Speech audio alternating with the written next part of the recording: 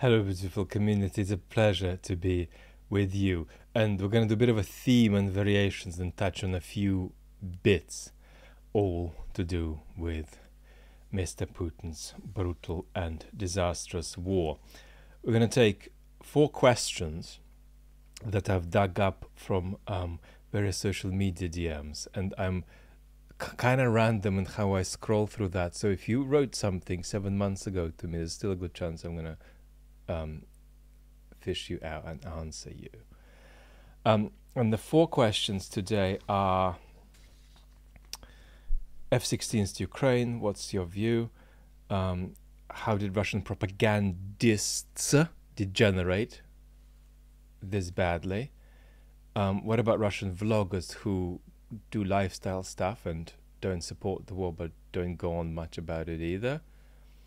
And what about images of war and images of the loss of life that we see? How does that affect us, and how should we go about watching it or avoiding watching it? Before these questions, I want to say something about Mr. Navalny's intervention today, or the intervention made on his behalf potentially, or plausibly is his, in which he or his Twitter account said that Mr. Girkin is a political prisoner in Russia. Why did he say that? What is he trying to do, if it is indeed him? We'll break that down, and we'll get past the activist theatrics on Twitter, because if what Navalny said is actually good or terrible, it's not going to be good or terrible for the reasons that people who are ventilating about it on Twitter, for the reasons that they're putting forward.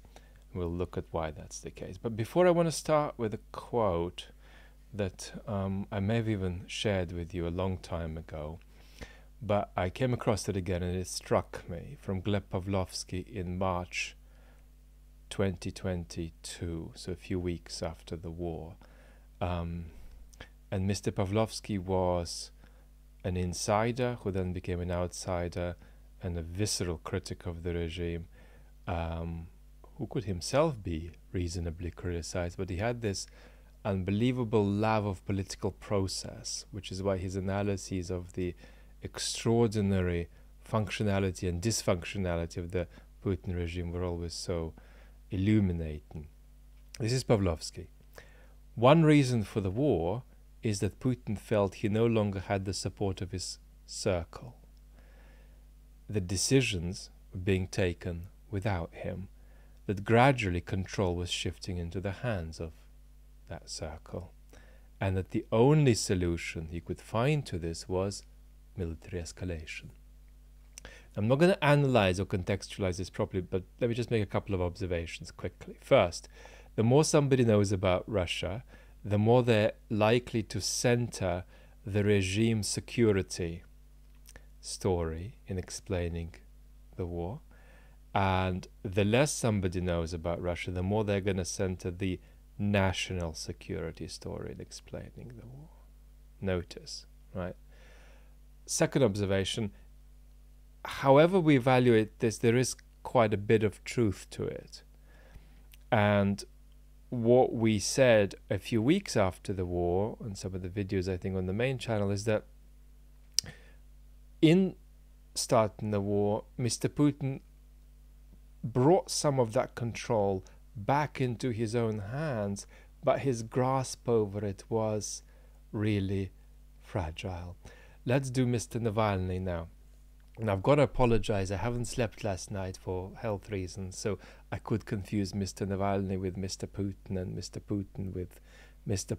Prigozhin, and Mr. Prigozhin with Aristotle, but hopefully we'll get there.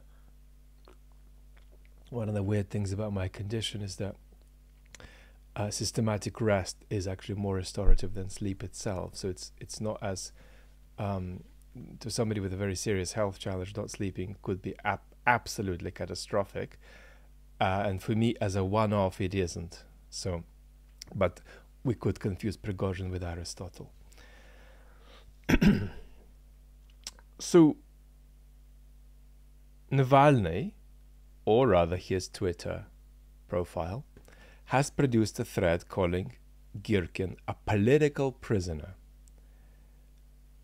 Here are my quick thoughts on why Navalny's account tweeted this and what we should make of it. From now on, when I say Navalny, I mean plausibly Navalny, but possibly Navalny indirectly or even very indirectly with the help of his team. Because I mean, we have had cases, again, plausibly, where Navalny said things that it seems unlikely that he's actually said himself. But here we're going to plausibly say that's could be him. So first, what did Navalny actually say? He said that Girkin has been legitimately sentenced by the Dutch court, but is illegitimately arrested in Russia, making him a political prisoner. Acknowledging the Dutch verdict, Navalny adds that on top of that, he wants an investigation in Russia, presumably in a future Russia. So why is he saying this? Because of course, Girkin has been arrested for political speech. But this intervention by Navalny is bound to seem strange to Western eyes, even if one looks beyond the theatrics on Twitter, the activist theatrics that, as we'll see in a moment, can't evaluate whether what Navalny said is good or bad because they aren't connected with what seems to be plausibly its intent. So what is going on? Navalny, or his Twitter account, is saying this to politicize the Russian space. This is not a moral intervention demanding due process for a ghastly war criminal. It's politics. Navalny is trying to politicize, sorry if I was too quiet before, is trying to politicize the Russian space to get things moving. I'm going to throw in a little chink and then see if these inter-elite conflicts are exacerbated by my intervention, right? So that's politics.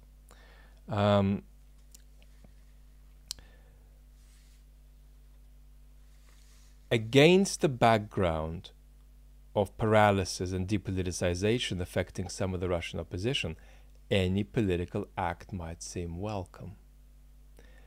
This may be an idiotic attempt at politicization by Mr. Navalny, but that's what it is. Or is it?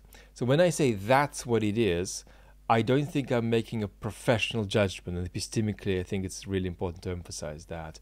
I'm making a plausible interpretation, the real value of which is that it's very illuminating to make it, even if it's false, right? So why am I saying that it's not a professional judgment? Well, I'm saying that because there are journalists who have immediate access to Mr. Navalny's team, and they could ask who wrote this privately, what was the intent, right? That is not my expertise. So what I'm doing is that I'm making a very educated guess about what this is, but my real expertise comes in not in that assumption, but in the analysis of what then follows if that assumption is true. This may be an idiotic type of politicization, but that's what it is. So is it idiotic? Well, let me say two things. First, as Alexander Jokic pointed out before me on Twitter, Girkin, and this is my word, this is my language, Girkin is not a victim separate from the regime. He was a parasite feeding on the regime, trying to tilt the regime in a certain direction. Come on, Mr. Putin, militarize our society, militarize our economy faster, move from this sort of, pro-war to a pro-victory position. And Mr. Girkin competed for power, right, within these bizarre conflicting networks that sprouted in and around the regime. So he's not an external victim. you can plausibly see Mr. Girkin being arrested as the regime eating itself up. And that is a kind of objection to Mr. Navalny's position, but Mr. Navalny could then come back and say, well, I'm just trying to shake things up. My second point here is politicizing the Russian space is bloody hard. And most of the Russian opposition, I tragically argue, hope not permanently, but I tragically argue, are not doing that.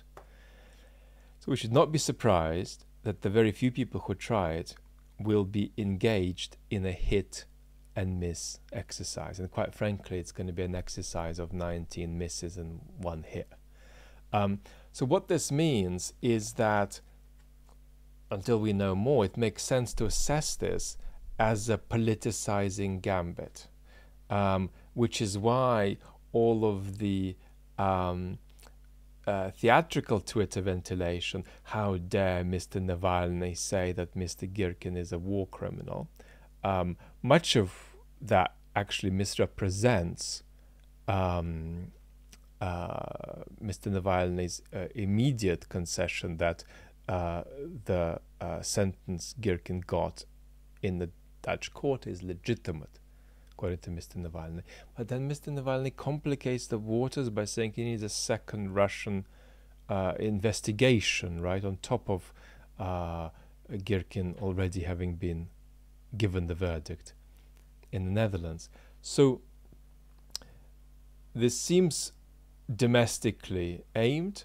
This seems aimed at politicizing the Russian space, and that's why objecting to it in these sort of self-congratulatory moral terms is of course understandable, because Ukrainian folks in the information environment may need to do that. They might think that serves their interests. That's a longer conversation, but that's where we won't go now.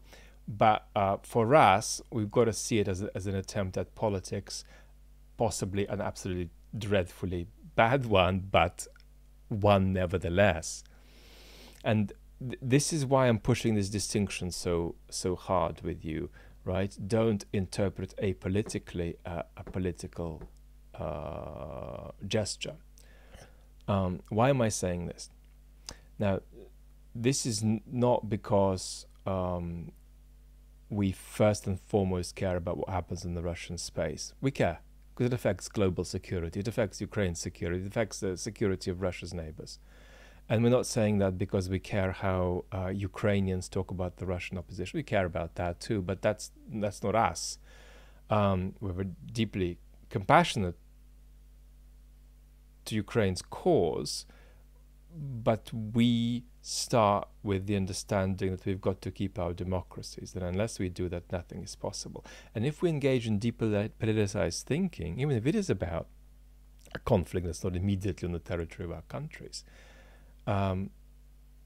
we are cultivating a depoliticized way of engaging that could contribute to us sleepwalking through threats to our democracy, crises our democracy be going through, when we in fact need to not sleepwalk but be wide awake so that we can react. That's part of the reason my channels exist, to prep us for that scenario as eyes wide open type of citizens. Questions? Vlad, you haven't expressed your views about the F-16s being given to Ukraine. Do you have a view about how much this changes? I do have a view that this doesn't change as much as it changes. It doesn't change the basic parameters of the equation that I recommend, which is that the West is committed to Ukrainian independence, but not committed to a Ukrainian victory. It's committed to Ukrainian independence plus, as I put it.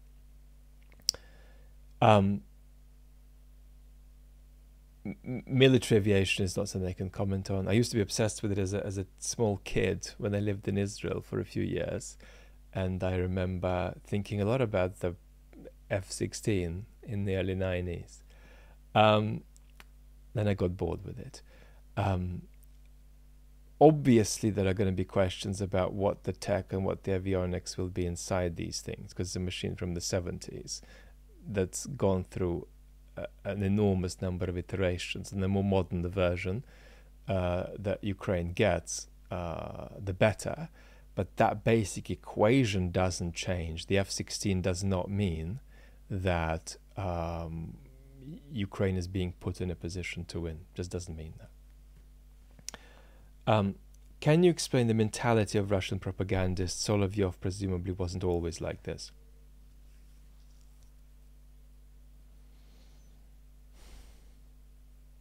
So one question is,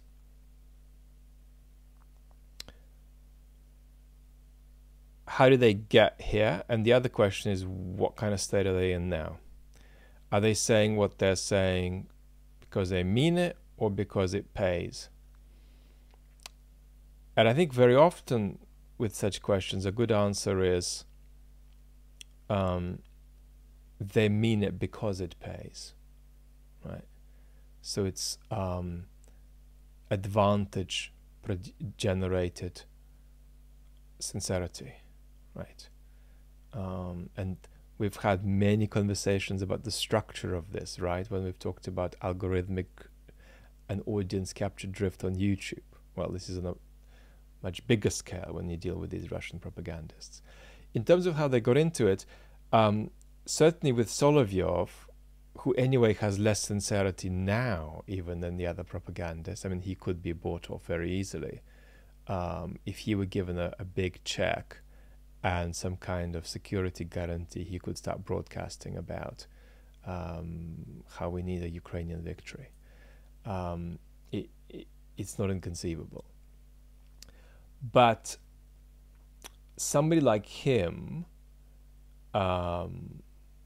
comes in with much more mercantilist aspirations and power aspirations and career aspirations, and not that much sincerity. He's probably got a bit more sincerity now, but of course what any good philosopher would say is that sincerity is not a guarantee of authenticity. And then a couple of people have asked me a question about, I think a chat that Anna did about Russian vloggers who vlog about lifestyle, who don't support the war but don't deeply engage with the war. And can I comment on this? And I'm not sure I can, except at a distance, but maybe I can give a version of an answer. So, I mean, to understand some of the vloggers, you need to, first of all, grasp the deep depoliticization of Russian society, but also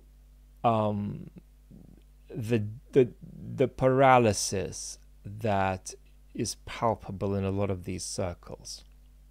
There's a kind of paralysis, a kind of immobility among a lot of Russians, among a lot of Russians who are out of Russia, and they've still not quite got everywhere they need to get. You can make of that what you want. I can talk you through more of my analysis of these processes for them. Beyond that, case by case, because what's the professional responsibility of a vlogger? Well, it depends on what kind of a vlogger they are and if they're a professional at all. So there's also a risk here that we're going to be talking about, Ricky, Bobby, and Harry. Well, what's the significance of that? So Bobby's not doing a good job with his flip phone videos. Well, but I think where this becomes a much more generalizable matter is when you get to distinct professional responsibility.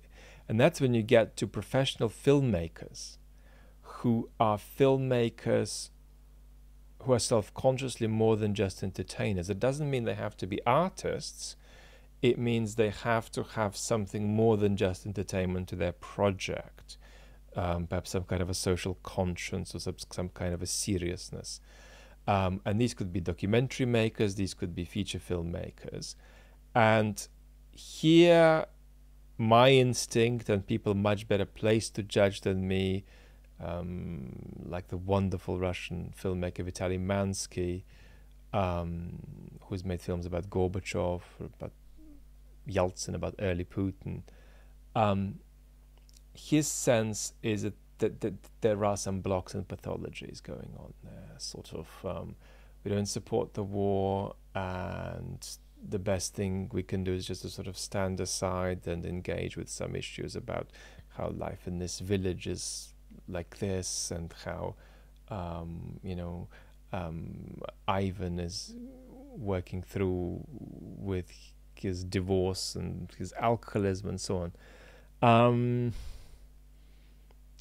So there's a kind of an absence of the war as something that structures the background. There are issues that arise there of professional responsibility. We can talk about that more. Are live images, and several people ask this, are live images of the war bad for us? And what harm could they do?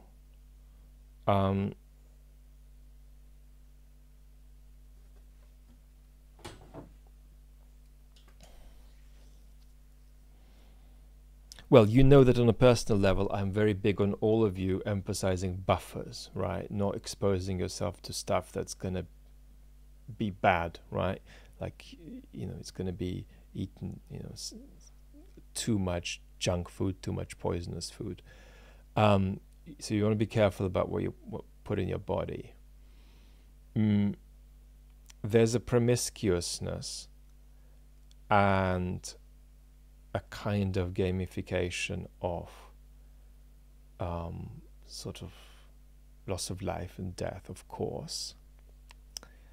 And that leads to the question more directly, which is, what should one do when content one is faced with, or when one that subscribes to, follows, is giving one images of human beings losing their life? And my advice here, of course, is two levels. Number one, mental health first, right? Really. So buffer, self-protect according to your personal needs. Everybody's needs are different. What's easy for you could be difficult for somebody else, and the other way around. Second, a formula that I am enthusiastic about is actually that what you should try to avoid is not seeing it, but seeing it with a level of casualness and a level of consumerism, if you like, which irreversibly depletes the dignity, right, of the human loss of life. So to put it kind of cartoonishly, if you've seen 17 videos that you maybe should have seen, maybe shouldn't have seen, but you could just consumed them. Think about looking at Goya's The Disasters of War, or Picasso's Guernica, to reconnect you with the three-dimensionality of, right, the event of a death. So funnily enough, I'm not saying don't engage. I'm actually saying don't engage, or engage properly, but try to minimize the consumerist, promiscuous relationship. And that's hard, of course, also for any society that lives through a war. And because Mr. Putin has imposed this war, brutal war on Ukraine, this is going to be a challenge that Ukraine has to face, this sort of routinization of the loss of life.